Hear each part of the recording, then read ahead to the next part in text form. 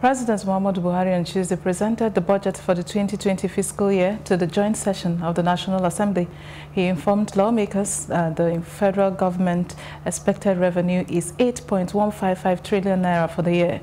The president, while presenting the budget, described it as a budget of fiscal consolidation to strengthen Nigeria's macroeconomic environment, investing in critical infrastructure, human capital development, and enabling institutions, especially in key job creation sectors. He said the 2020 budget is based on the new VAT rate. He added that the increased revenues will be used to fund education, health, and infrastructure. The increase in the budget also reflects the new national minimum wage. The public, as well as the private sectors, need a reliable budget cycle that is predictable and reliable for planning and execution of their fiscal and financial policies and programs. It is therefore necessary that the present cycle is changed to a January to December cycle. We recognize that our highest ambitions and the collective best interests of our nationhood can only be achieved when the legislature and the executive work together in pursuit of our shared ambitions. Therefore, we will make every effort in this ninth assembly to achieve constructive collaboration with the executive on all matters of appropriation, implementation, and oversight. As at June 2019, federal government's actual aggregate revenue, excluding government-owned enterprises, was 2.04 trillion naira.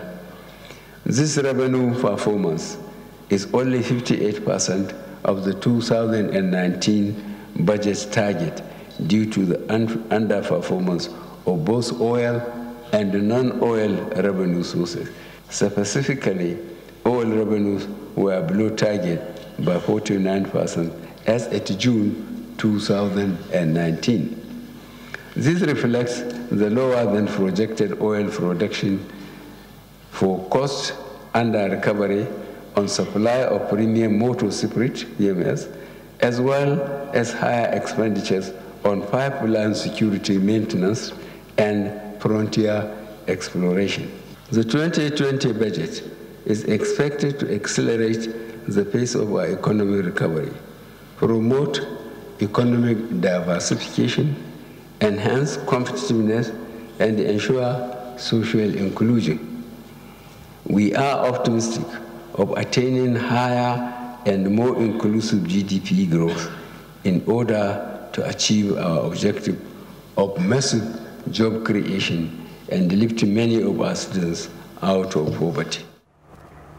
Meanwhile, President Muhammadu Buhari has itemized allocations to ministries, departments, and agencies as laid out in the 2020 appropriation bill. Speaking at the joint session of the National Assembly on Tuesday, the president, who named the bill a budget of consolidation for 2020, noted that allocations to some MDAs as laid out in the budget are as follows. The Ministry of Works and Housing on Tuesday got the highest projected allocation of 262 billion naira from the 10.33 trillion budget estimates. This was contained in the proposal as presented by President Muhammadu Buhari to a joint session of the National Assembly on Tuesday. He said that the projected allocation of Ministry of Power was 127 billion naira and that of Transportation was 123 billion naira. Other of the key capital spending allocation in the 2020 budget include Universal Basic Education Commission, 112 billion naira, Defense, 100 billion naira, Zonal Intervention Projects, 100 billion naira, Agriculture and Rural Development, 83 billion naira, Water Resources, 82 billion naira, Niger Delta Development Commission, 81 billion naira,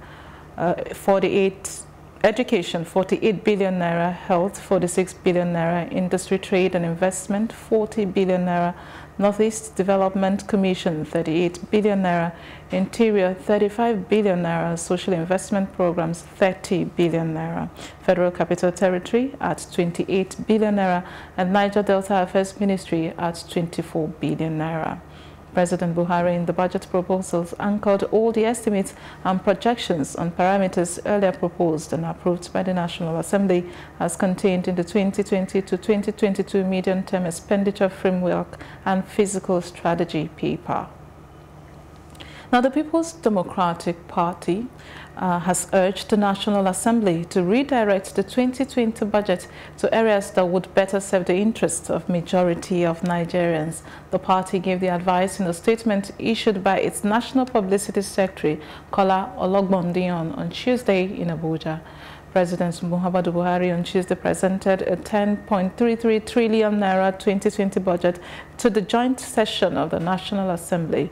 Ologbondiyan said that the budget as it is would further impoverish Nigerians and mortgage the future of the nation.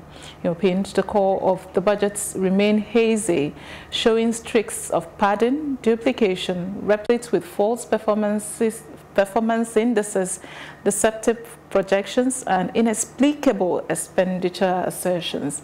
These, according to him, would create openings for diversion of public funds. He is also of the impression that the budget is skewed to serve the interests of the opulent, as projects that have direct bearing on the well-being of the masses were not substantially accommodated in the overall expenditure profile. Now, the House of Representatives is to suspend plenary sessions from Thursday, October the 10th until November 30th to enable its committees to pass the 2020 budget by December. Representative Benjamin Kalu of the APC in Abia, spokesman of the House, told newsmen this in Abuja on Tuesday that the suspension is in a bid to restore the January to December budget cycle.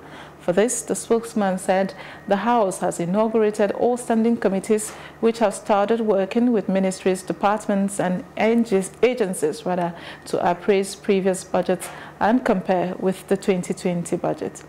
The committee have set up a roadmap for Wednesday 9th to Thursday the 10th of October. They are expected to debate the general principles of the 2020 appropriation bill as well as the reading and referral to the committees.